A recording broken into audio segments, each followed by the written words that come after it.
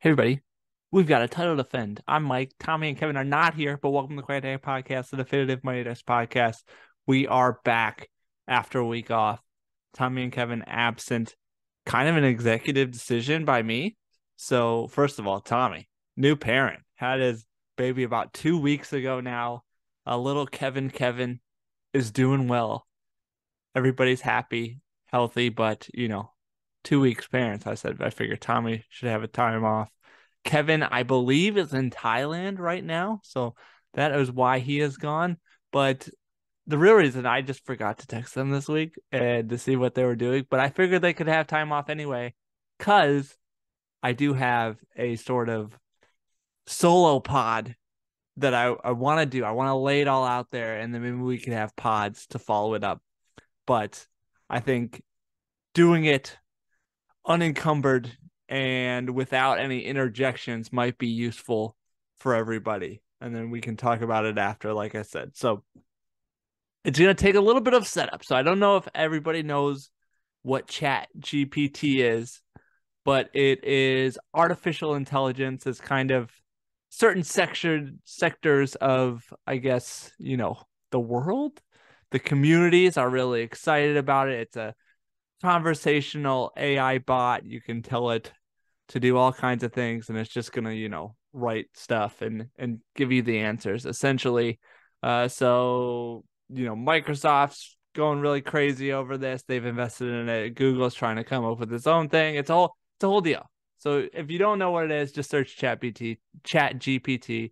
People will know what's happening. You'll figure it out from there. It's got all kinds of crazy uses, like people are having it take med school exams and passing the bar, and I just saw it received a B on an MBA paper at Penn at Wharton Business School, which is like a huge school if you, for those that are international don't know. So yeah, it's got really huge potential, could have a huge impact on our lives in the future. It's down a lot because it's at capacity and people are trying new and different ways for it. I'm mainly asking about the Mighty Ducks. So sorry to anybody who's been trying to get in, where it's me asking it random questions. But one of the things it can do is, give us a Mighty Ducks 4. So a little caveat here. It only goes up to 2021 in current events. So it doesn't really know about game changers or Emilio Estevez leaving, that kind of stuff. It obviously doesn't know about season 2 of Mighty Ducks Game Changers, but it does know about the original trilogy.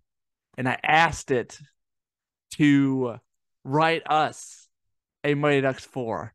So I don't know the best way to do this. I think I'm going to start with the opening scene, and then I will go to its plot summary here. I will say its dialogue is very weak. So we're gonna need to punch it up before this goes to production. But this is the opening scene of Mighty Ducks 4 according to ChatGPT, and I'm just going to read from it. It says the opening scene of Mighty Ducks 4 could start with Gordon Bombay, now in his mid-50s, relaxing at home, enjoying his retirement. He's surrounded by memorabilia from his coaching days, including pictures, jerseys, and hockey sticks. Suddenly, the doorbell rings. Gordon answers to find a young woman who introduces herself as a representative from USA Hockey. This is the editor's note here. I did try to get Chat GPT to give me a character name, and it was like it could be whatever you want. So we'll have to come up with somebody good. Maybe it's Tibbles' daughter. But anyway, so doorbell rings, representative from USA Hockey is at the door to find Gordon, and then Chat GPT continues, woman, Mr. Bombay, we need your help. There's a new threat to the sport of hockey, and we believe only you have the experience and leadership skills to bring the Mighty Ducks back together and defeat this new enemy. Gordon is initially reluctant, but as the woman explains the situation and the potential consequences, he begins to feel a sense of duty and responsibility. Woman, the future of the sport is at stake. We need your help, Coach Bombay. With a nod, Gordon agrees to take on the challenge. Gordon, determined. I'll do it. Let's get the team back together. Fade to black. The scene. So there's the scene. It gives a little like explainer at the end. It says the scene sets the stage for the rest of the movie, establishing Gordon's role as a mentor and leader while also hinting at the new threat that will drive the plot forward. So there's your opening scene. Quite powerful. Gordon Bombay is back. We're just again throwing out all of Mighty Ducks game changers here. So this is the plot summary that our lovely artificial intelligence friend has given for Mighty Ducks 4. It says, in a hypothetical Mighty Ducks 4, Gordon Bombay has retired from coaching and passed the mantle onto a new generation of coaches. However, when a new threat to the sport of hockey emerges, Gordon is called back to action to train and lead the Mighty Ducks one more time. With a mix of old faces and new talent, the team must come together to defeat their toughest opponent yet and save the game they love. Along the way, Gordon must confront his own fears and doubts and rediscover the passion that made him a champion in the first place. So kind of similar to Mighty Ducks Game Changers, But anyway, with fast-paced action, compelling characters, and the storyline that appeals to fans of all ages, Mighty Ducks 4 is a must-see for anyone who loves the sport of hockey or the original Mighty Ducks movies. So kind of a promo there, too. Thanks, AI.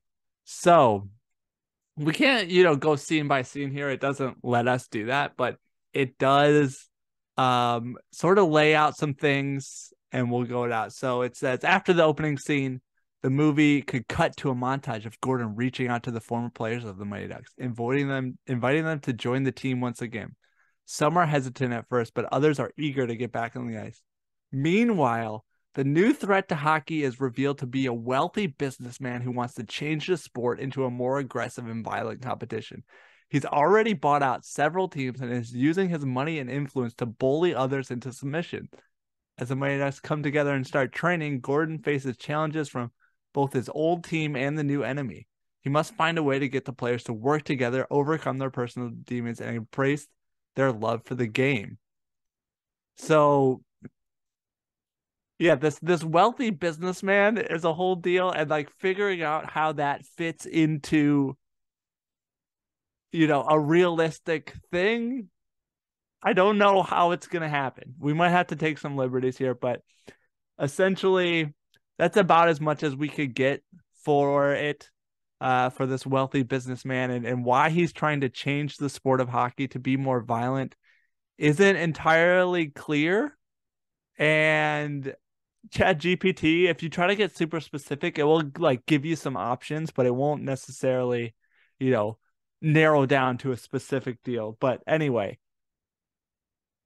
this guy is trying to change the sport of hockey. He's bought out several teams. So I guess he's already bought like the NHL and all the minor leagues team. And I guess the only way to stop this is for a new / old team to form, which is the Mighty Ducks. So that's how we get Gordon. And we move on here. So I did ask for some actors to play this wealthy businessman. ChatGPT gave me 4 options. I'll give you all 4. I will say it again. 2021. It doesn't take into account current events. So the first option it gave us, Kevin Spacey. I think he's out. If you don't know why, you can Google it. Option number 2, Willem Dafoe. With his piercing eyes and distinctive voice, Willem Dafoe is known for his ability to bring intensity to any role. He would be a strong choice to play the wealthy businessman.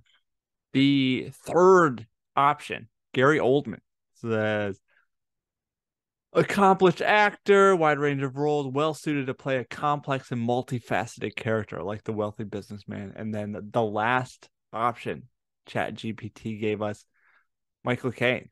With his gravitas and classic charm, Michael Caine is a master of playing subtle yet powerful characters. So he would be a good option there. I did ask for a good name for this wealthy businessman. Again, I got options, which I'm curious. I like all of these.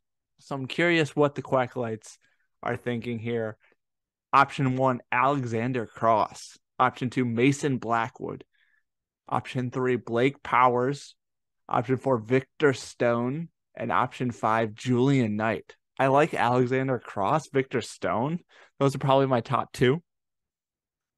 So, though that is what we have here. We have this wealthy businessman, Alexander Cross. I'll just call him Alexander Cross.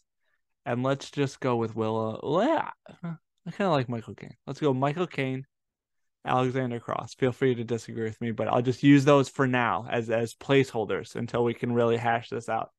He is buying up teams. Apparently, he has to have bought the NHL. That's what I'm going to come back to, because if not, why would we be here? So he has bought the teams, and he is. The question is, like, why the Mighty Ducks? And why would he even agree to this game? I guess he would have to have some sort of connection to Gordon. So USA Hockey contacts Gordon. He knows Alexander Cross. And then there's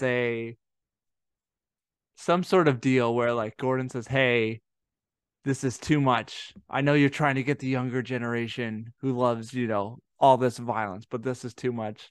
So he agrees to a game. But anyway, ChatGPT really gives us the key scenes. So first key scene, Gordon's first practice with the team. Gordon must get the team back into shape and help the players to rediscover their love for the game. This scene could also showcase the challenges that the team faces, as well as Gordon's leadership skills as he motivates and inspires the players to work together. Second key scene, confronting the businessman. At some point in the movie, Gordon and the team must face the businessman and his henchmen. This could be a tense and dramatic scene that sets the stage for the final showdown. I should have gotten more detail on this one. I don't know if I did, and it just didn't give me anything good, but I'm curious to see A, the henchman, and B, this showdown. Is this like a Wolf the Dentist Stanson moment here? So are we playing 3-bar? Are we doing something like that? Third key scene, redefining the team style of play. The businessman's aggressive vision for hockey challenges the traditional values that the Mighty Ducks hold dear. In this scene, Gordon and the team must decide how they want to play the game and what they stand for. So this one could be good. They could say, it goes back to Gordon's old cheating ways and says, hey, we could win if we do this. But maybe Conway steps up and says, no, coach, you taught us how to fly. You taught us how to play the game the right way. And then, they stay with their traditional values about teamwork and believing each other and whatnot, and not some goons. Key scene number 4, overcoming personal demons. Each player on the team has their own challenges to face. This could be a series of scenes where Gordon helps the players work through their personal struggles and rediscover their passion for the sport. And then the last key scene, the final showdown, the climactic finale of the movie, sees the Mighty Ducks take the ice against the businessman's team in a high-stakes game that will determine the future of the sport. This scene could feature fast-paced hockey action, tense moments, and a triumphant finale as the Mighty Ducks secure the future of hockey and prove that the power of teamwork and passion can overcome any obstacle. So, I asked about, the final scenes and the way it could end. And there's really 4 options. Again, ChatGPT, not going to commit to anything. 4 options that they want it to end, or it could end. An on-ice celebration, a speech from Gordon Bombay, a goodbye to the seniors, which doesn't make any sense. It says the final scene could show the seniors and the team saying their goodbyes to the coaches and reflecting on the memories they've made and the bonds they formed over the times on the Mighty Ducks. But they're not high schoolers, so that one. And then the last one is future aspirations, which also doesn't make sense. And I also can't say aspirations, where it shows like the players on the younger players on the team sharing their aspirations for their future hockey careers and expressing their gratitude to Gordon and the team for the lessons they've learned. So I guess if we're pulling in younger players, I don't know if we can get the Game Changers kids in here, but maybe we have new characters that are like 18, 19 and playing with these Ducks. They join the squad. But I think there's something here. The on-ice celebration, yeah, they're joyfully celebrating their victory, group hug, and then I think the winner is the speech from Bombay. So they have the celebration, and then we have a speech from Bombay that says the final scene could feature a speech from Gordon Bombay, thanking his team for their hard work and dedication, and expressing his pride in their achievements. And I think that's the winner there. We get the celebration. He comes in the locker room. We know this is the last time all the Ducks are going to be together. This is the last time, Gordon probably sees a lot of these people. They're all going back to their separate ways. And he gives a deep and meaningful speech about, how I met you kids way back when, the real Minnesota Miracle Man. Like it touches on every single aspect of the three movies, and then we get a touching moment at the end. Gordon Bombay walks out of the locker room, and then we fade to black. So there you go. There is ChatGPT's idea for Mighty Ducks 4. The tagline for them, or I guess the promo for them, is with fast-paced hockey action, humor, and heart. Mighty Ducks 4 builds towards a climactic finale as the Mighty Ducks take to the ice to face off against the new enemy and save the sport they love. Will they be able to defeat their toughest opponent yet and secure the future of hockey? You'll have to watch the movie to find out. I am curious to hear everyone else's ideas on this. I'm kind of in if we can rectify why it's the Ducks. Like, why can't anybody else step up and take this challenge? So we need to make a jump from evil businessman has bought up all the hockey teams and it's changing the sport, much to the dismay of the traditional hockey fans. And why the Ducks need to be the one. Like, if I'm Gordon Bombay and USA Hockey says we have one shot at this, I wouldn't go back to my Pee-wee team from like 30 years ago. I would try to get, NHLers and whatnot to play in this. But I guess since Alexander Cross owns the team or owns the NHL now, he's preventing them from playing. He's preventing all NHLers from playing. Maybe we get some good cameos of them in the crowd, like rooting. And, Rich Eisen is announcing. Oh, and Maxwell Simpkins is his color guy. He somehow pops up in there. I would like that. So, yeah, maybe that's it. And so you're looking for a team of amateurs, and Gordon knows that he can't just take anybody. He needs a team that knows the value of teamwork and knows how to play together and knows how to play for the love of the game instead of, money or being a goon and that kind of stuff. I do think we have a lot of opportunities here. I think the Bash brothers can come back in a big way if the businessman's team is violent and things like that. I guess the question would be, if the businessman owned the NHL, why wouldn't he employ the NHL players? But I don't know. There's a lot to figure out here. I want A, your overall thoughts. Are you in or out on this? And B, how would you change the narrative to make it all fit?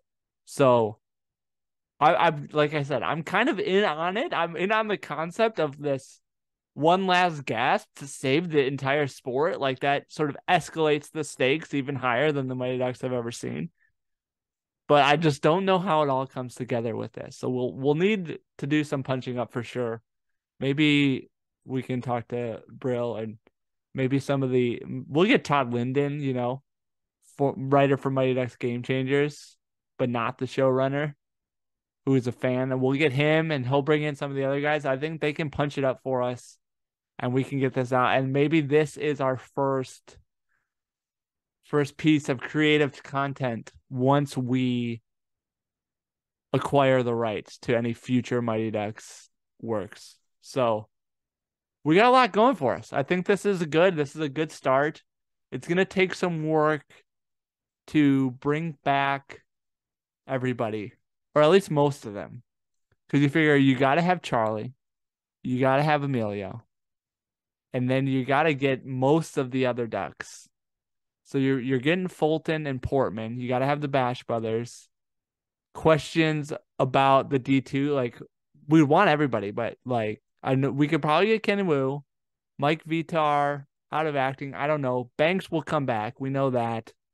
And, a few other people. I think we could get most of the people if it's a movie, because we can set the movie we can set the timeline there where we have enough lead time to bring in all these people.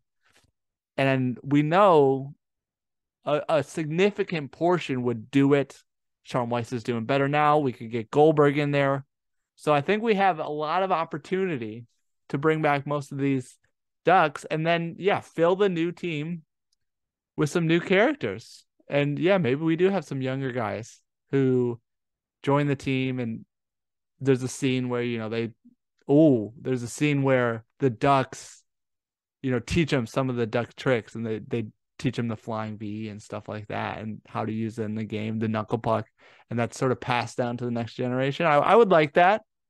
As Gordon gives his speech and walks out, we know that the information is passed down. Charlie looks at whoever these new kids are, these young guys are. Maybe they're NHLers, but they're playing different people. Like, I would love to see, Connor McDavid with like a side role where he's just like a guy on the team, and Charlie teaches them how to, do the triple deke or something like that. That would be incredible. I think we have a lot to go on here. It's just a matter of making it all happen. But thank you to ChatGPT for giving us the idea and for giving us a lot of the players and all that. So give me your thoughts. We'll cut it off early. Won't do a quick question just because it's less fun when I do it by myself. So we'll save the quick questions for another time. We'll cut it off a little early so you guys have time to digest and write some notes in the Discord or through email, Twitter, Facebook, at CorrectTakePod on Twitter, Facebook.com/CorrectTakePod on Twitter. Write me there.